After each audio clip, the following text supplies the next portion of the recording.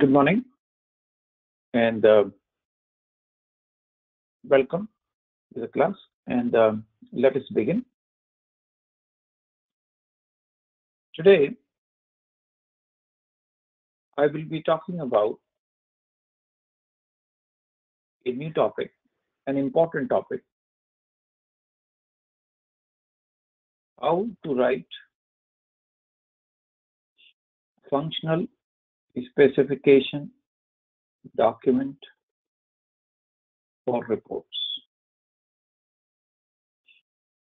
Functional specification document for reports. In a standard SAP, there are many reports. In a standard SAP, there are many reports.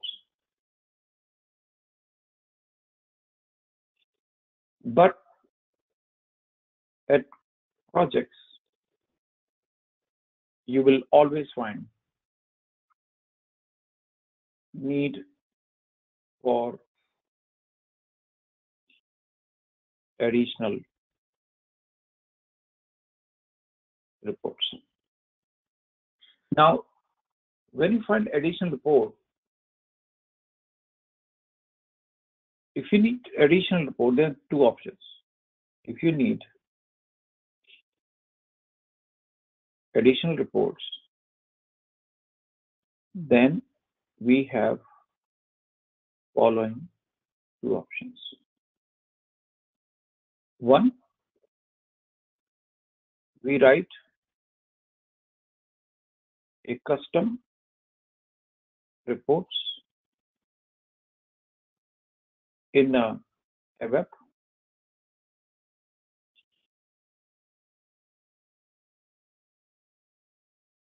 or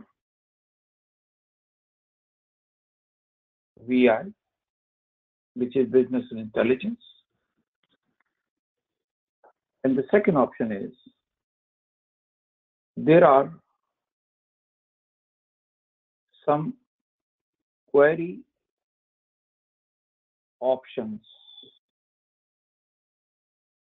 in SAP. And sometimes people uses them, and sometimes not.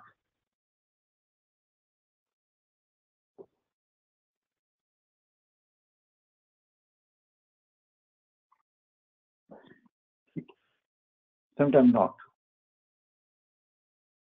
And the reason for that is because queries has impact on system performance. So queries has impact on system performance. So sometimes people use, sometimes not use.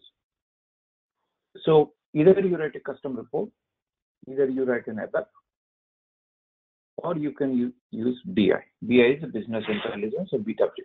Some people use BI, BW. So then they write these query reports in BI and BW. And sometimes people do not use it. They can use query.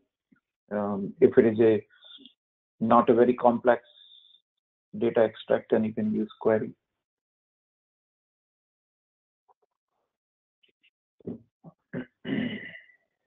Okay. So that is how, this is what we will be talking about today. That how do we write a functional specification for a report? It is one of the important responsibilities for a functional consultant. So when you are working on a project, writing a report, a custom report could be one of your important responsibility, which team can ask you to do. Now, I want to take an example of how report can be used.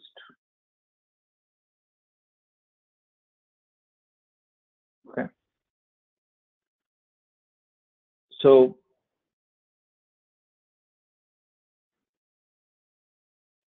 it's a very simple example, but it is an actual example, a real example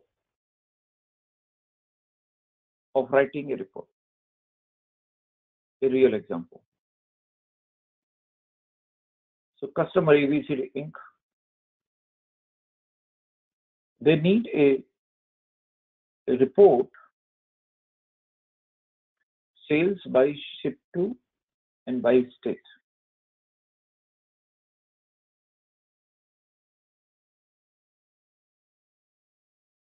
Invoiced sales dollar for a given ship to a state for a given period of time. This is the requirement.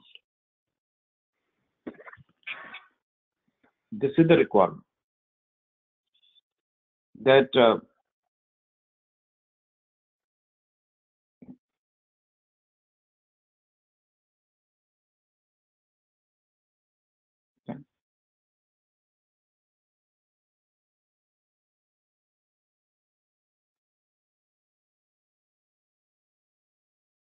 so for our reporting purposes, for our taxation purposes, we want to know that by the state, how much is my sales?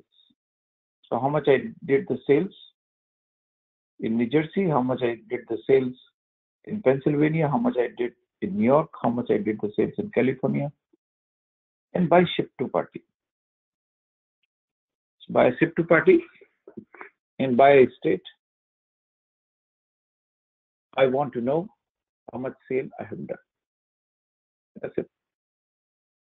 A simple example.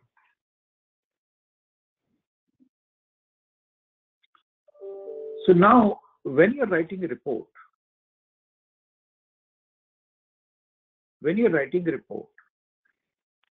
in any report, there are two things. There is a selection parameter and there is an output. There are two things. So when you look at any report, whether it's a standard, whether it's an ABAP, whether it's BI, or any report for that matter, in every report, we have these two things. So there is a selection criteria and there is an output. Selection criteria. So when we're writing functional spec, in any report functional specification, we have following two things. First,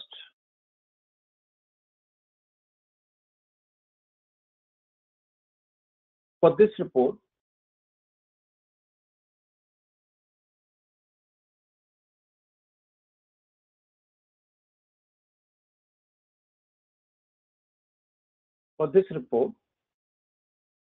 what are my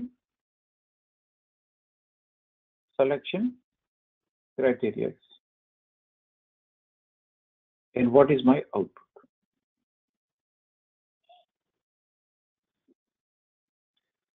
Those are the two things. So for example, let's have log into SAP. So here, if you go to information system, and here there are different reports. This is for logistics, this is for accounting. If you go to accounting, you can see the report for financial accounting, for general ledger, account payable, or whatever. Right? Now, a lot of these reports which you're seeing here are standard SAP reports.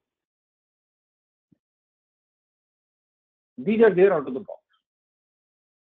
And if you run any of them, the very first thing you have here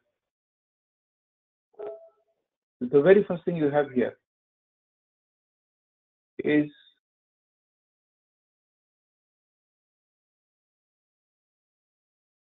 selection criteria. I put my company code.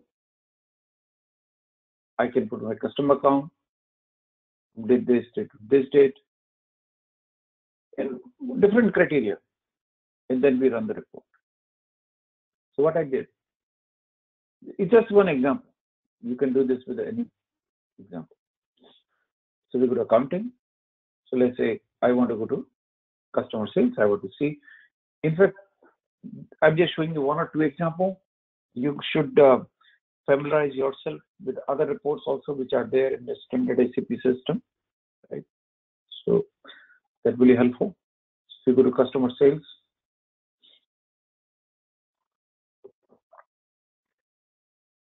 In the customer sales, you can put customer account to this account to this account, this company code to this company code, this period to this period, this account to this account, which fiscal year. These are all different selection criteria. So you can run this report by customer count, by company code, by any search parameter, by the period, by fiscal period, and many other things. So these are various selection parameters which are available for us in SAP. Now we go to company code. So G037. So let's say I want to see G037. And G037, if I want to choose a customer, I can choose a customer, or I can do for all my customers. So we have a choice. These are various selection parameters. If you see here, the company code G037. Enter. These are all different company code we have. And if I choose a specific company code, now for this company code, this is my output. So when I run for that company code and for this customer, this is my output. In company code, this reporting detail from this period to this period in 2019. In this company code, in this reconciliation account, for this customer, 102367. Name of the customer is J&J Company, whatever, Johnson & Johnson. This is the city. This is the postal code. This is the city. This is the street. This is the region. This is the currency. And this is the sales. And this is the sales, actually. So we have sold this customer 1,279. So what is my total sale? 1,270. So that is my total sale for this customer. That is what we have done. That is my total sales.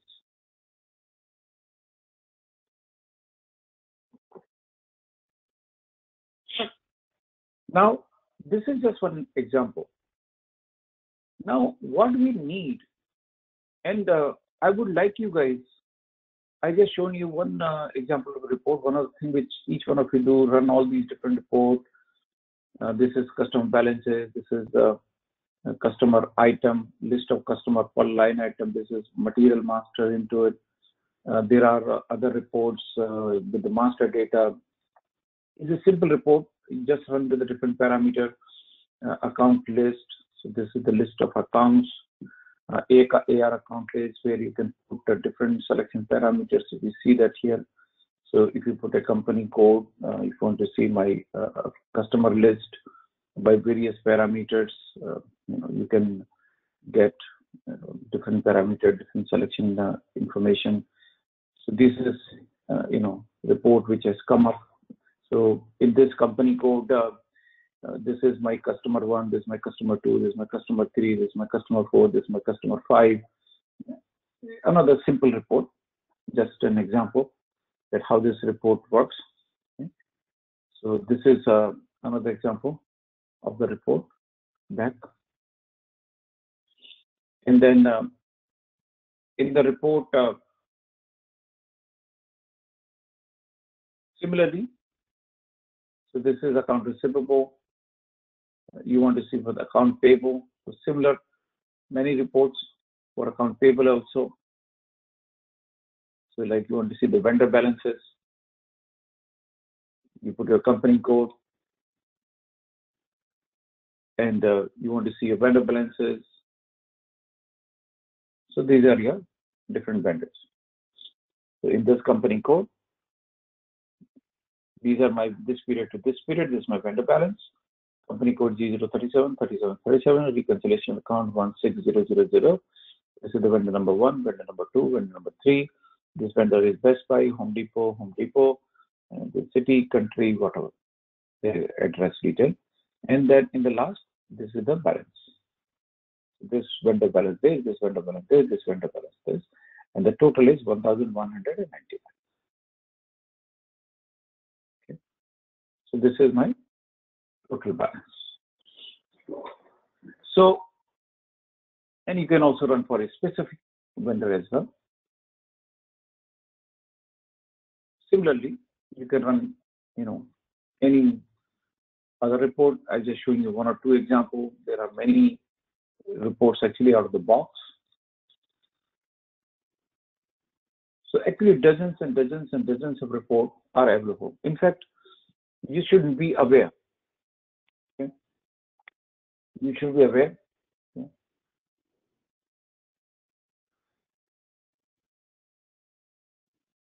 So that is what we can do in a standard SAP, in which we can define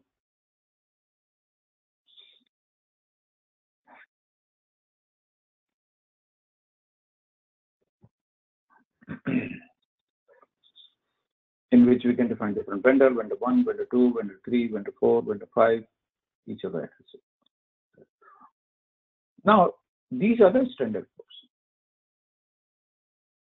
Now, I want a report which is not standard.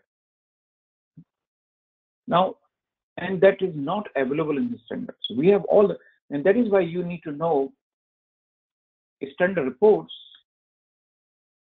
because when you know the standard report, then you can verify what is the gap. Because unless you know the standard report, you cannot tell whether this report is a gap or whether this report is not a gap. So you will only know if it is a gap if you know what is there in the box. That is why just play with the system. I showed you a few examples of some custom standard reports out of the box. There are many others. Just play with it. Now here, they need a sales report by ship to state. So invoice sales dollars for a given ship to state for a period time. They want by state, and the state should be from ship to party. Ship to party basically means where the material actually delivered, the address where the material is being delivered. Because your customer may be there in New York. And why this is a gap? Because this is a report which is needed for the ship to state. Because my customer is in New York, but my product is delivered in Pennsylvania. So I don't want where is my customer is. I want where my ship to address is. And I want to know the state of that ship to state. And I want the sales amount for that ship to state. That is what we want to.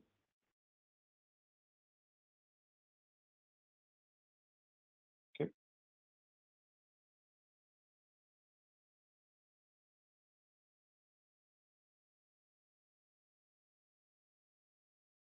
Now that is why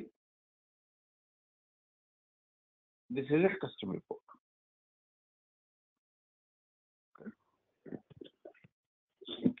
Now, what you have to do with this custom report? So this is the requirement. This is actual FSD document. Okay. Now, if you see here, we define selection criteria. So now this is this Excel sheet which you see, that is the responsibility of a functional consultant. This is what you will be potentially be doing. So in the selection criteria, we need company code, we need sales organization, we need distribution channel, we need division, we need ship to country, because ship to party could be US, ship to address could be in Canada, could be Mexico, could be Europe, or any country in the world. So we want to know that what country it is, because when you're doing taxation, country is important. Then I want to know ship to state, what state that is. So country, and in that country, what state it is. Because taxation is always by the state. So that is why they want to know the state of the ship to. Now in the taxation, a state is also needed for the ship to address, not sold to address, ship to. And then we can have a date range from this period to this period, but not like 1 month and last 6 months, the last 4 months, whatever period it is. Now, each of the selection criteria, whether this criteria is optional or not optional. So this is optional, means you can choose to enter it if you want. This is optional, this is optional, this is optional, this is optional. Date range is not optional. It is mandatory. For company code, I need a drop down. So when I go back here, so I need a drop down. So I'm putting this is a drop down. You see that here? In the company code, I can get a drop down. So I'm specifying to them that when you write this, I need a drop down. In the drop down, and for sales organization is also drop down. For distribution channel, I need a drop down and multiple value selection. Company code, I'm only going to select one at a time. Sales organization, I'm going to select one at a time. But division, distribution channel and division, I can choose, it is needed drop down, but I also need multiple options, multiple value selection. If you see here, this is a multiple selection of company codes. I can choose more than one value if I choose to. Okay.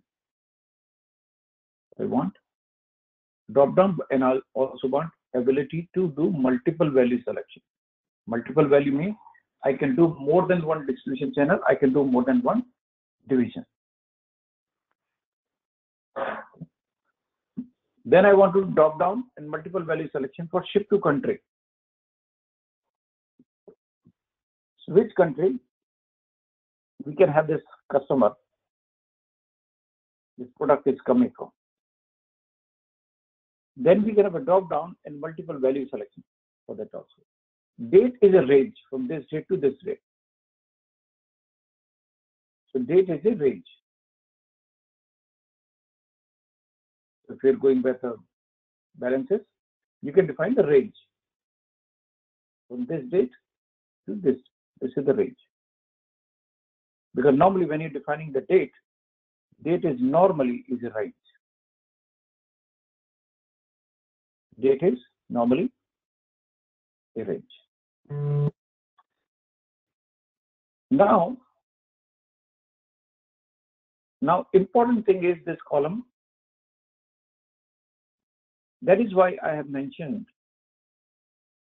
how to find a table. So mapping with the table is an important responsibility. Mapping with the table is another important responsibility. Okay. Now, if you look at here, These are the different tables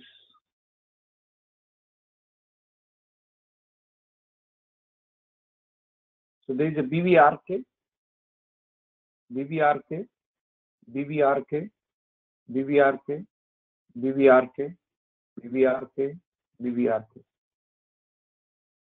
So BVRK is a table.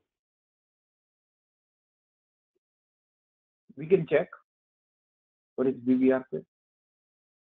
If I go to H11, we talked about in another session. So I can put table BVRK in display.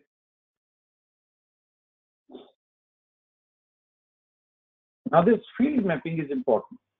So BVRK is an active table, and this is the table in which we have a billing document header data. So when you bill the customer, then billing information goes into this table. So what we are saying here is that we'll go to BVRK and the field BUKRS. And if you see here, these are the different fields in this table. This table alone has 98 fields. Billing document, billing type, billing category, sales organization, distribution channel, fiscal year, county, state, country, company code. So what we are saying, this is the field BUKRS. So if I need company code, I go to this table BVRK and go to this field called BUKRS. BUKRS. This is BUKRS. Okay. BUKRS. If I want sales organization, then same table BVRK, then I go to VKORG. So I go to VKORG.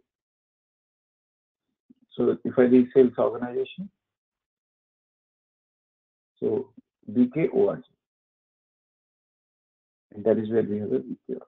The same thing for others, like if you want a distribution channel, same table, the field is VTWEJ. We go here, there is a distribution channel. VTWEG. That is what we see here. VRK, VTWEG. If I go to output, so now we have a selection criteria. The next thing which we see is the output. In the output, I need this field, second field, third field, fourth field. So I need these 4 fields in output. The first output I need ship to state. Which is stated? New Jersey, New York, Pennsylvania. What is my ship to number? Not customer number. This is ship to number. That is where this report is required, because this report is not at the customer sold to level, but at a ship to level. That is why we have to do this custom reporting. Okay. So ship to level. Then we have the invoice number. Then we have the invoice number.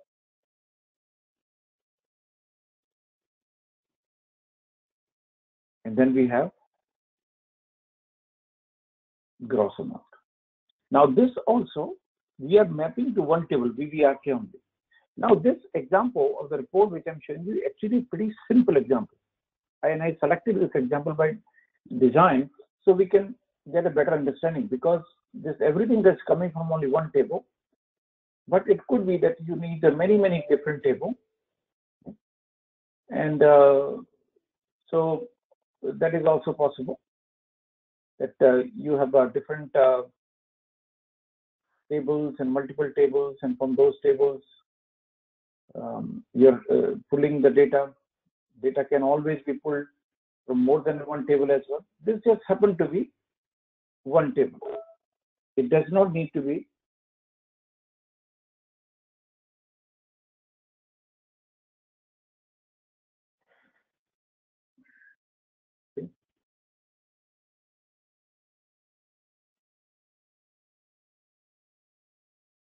okay. So now, when I want the SIP listed, I go to VVRK, and the field is REGU. So this is the table, VVRK. But and then if you go back, there are 98 fields in this, and we have here REJ, region, state, country.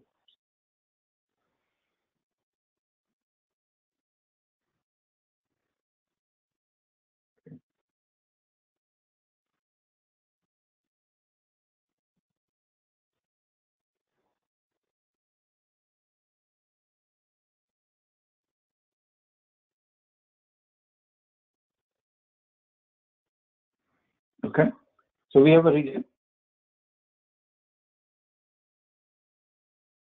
and then we have done the mapping with the region. I want customer number. Now this SIP2 party, now this SIP2 party is different. There is a logic here. See here, there is a logic. Now for this SIP2 party, I'm not going to BVRK. For SIP2 party, I'm going to different table. That table is BVPA. In the table BVPA, I'm going to field KUNNR, and BVPA table, I'm searching my partner equals to SH. SH means SIP2 party. And there is a little bit of a logic which you have to write, because where do system find SIP2 party? So if I go back to the table BVPA, back, that is why the table is structured. Knowing some of the table is important, BVPA, and when you will do more and more, you will understand this. So this is the partner table. So the partner table, I want to know my partner function. In this partner function, I want to use PRVW. PRVW. So BVPA, go to PRVW.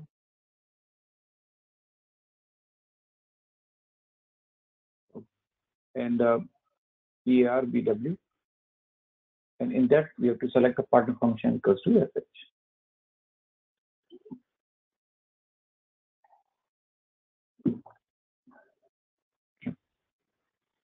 Now, this is an example of how to write a simple report. I just basically wanted to show you this because when you go into real world,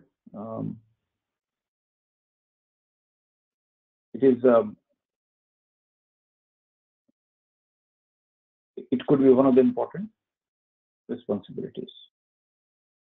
Okay.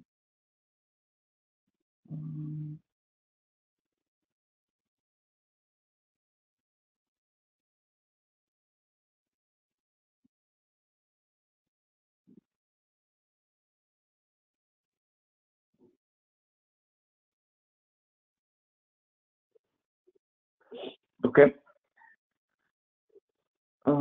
Just a minute.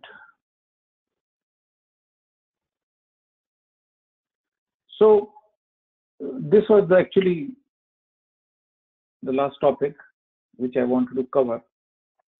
So this was our last topic today, and we have following steps. Next steps. Number one, I will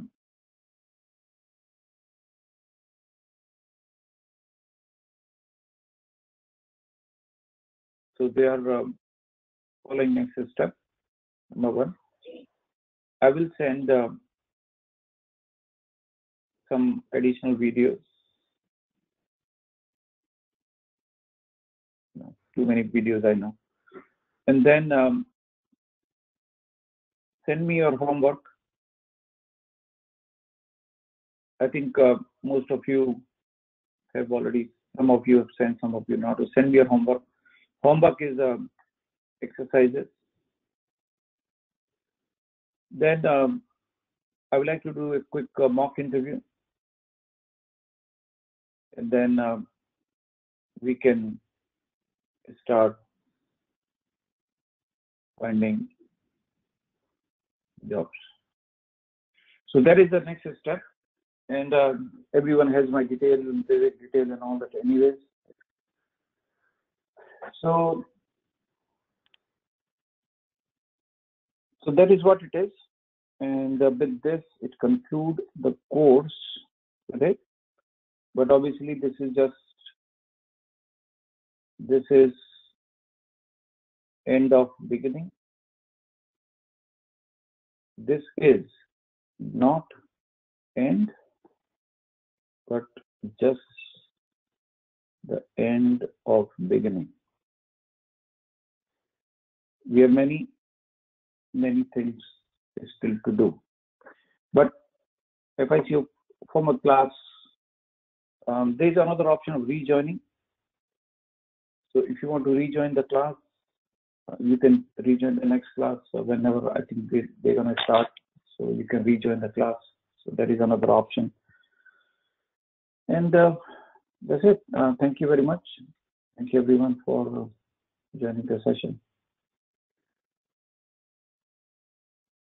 Take care.